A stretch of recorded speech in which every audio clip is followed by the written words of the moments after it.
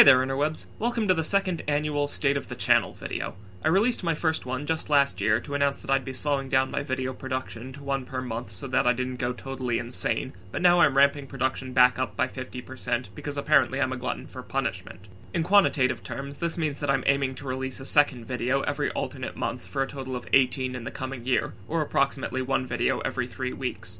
I use the phrase aiming to rather than going to because the rational part of my brain is already telling me that this is a bad idea and that I will fail.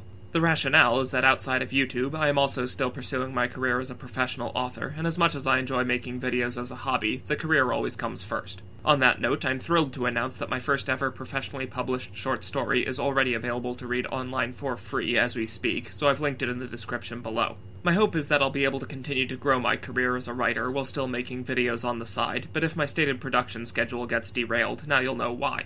Ultimately, however, we'll just have to wait and see what happens as the year goes forward. In the near future, expect another video this month, because while I am lazy enough to count this State of the Channel video toward my production schedule, I'm not so lazy as to make it the only one for January. That's the quick and dirty summary for video scheduling. As far as content goes, you can expect more episodes of How Fascinating and Who Fascinating coming soon, as well as new installments of all my other regular series, including Flag Shaming, Recreational Mathematics, Russell's Guide to Monsters, and other assorted fantasy videos. I've even got a video essay in the pipeline, but I don't want to tip my entire hand just yet, so I'll end this video here.